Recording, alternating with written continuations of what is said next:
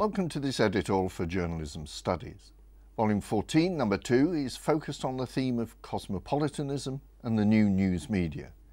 And in this special issue of Journalism Studies, guest editors Lilie Chouliaraki from the London School of Economics and Bolette Blaagaard from City University London host an important conversation between a distinguished group of scholars and academics about the impact of new media in reshaping journalism.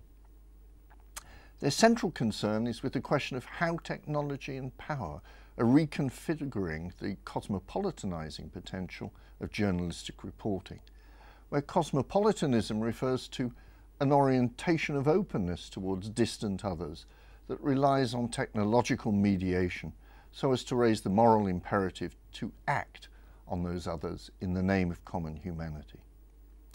The emergence of new digital media and the increasingly widespread practices of citizen journalism, which secure the intervention of what Chouliaraki calls ordinary voices into journalism, exemplified by the Arab Spring, the Haitian earthquake and the rebellion in Syria, have foregrounded the significance of these debates about the cosmopolitan efficacy of journalism today.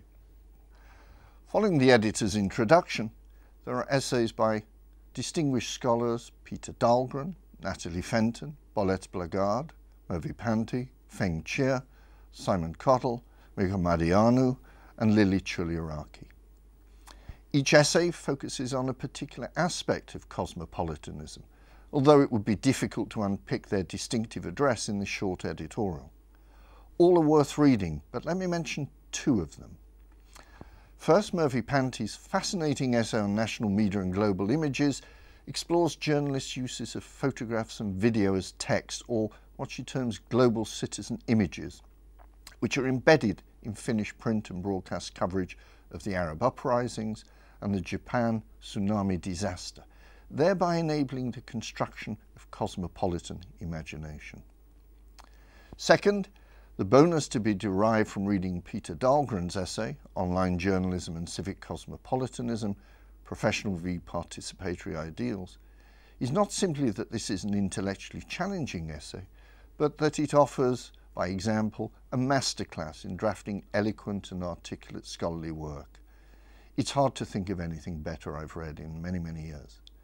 In sum, I believe these essays make a substantial contribution to academic discussion of journalism studies, but also help to clarify policy debates concerning the moral and political legitimacy of particular interventions.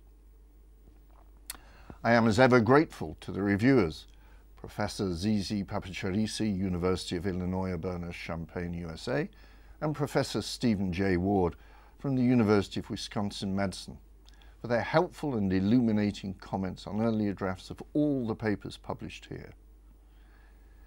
Enjoy Journalism Studies, Volume 14, Number 2. I'll be back.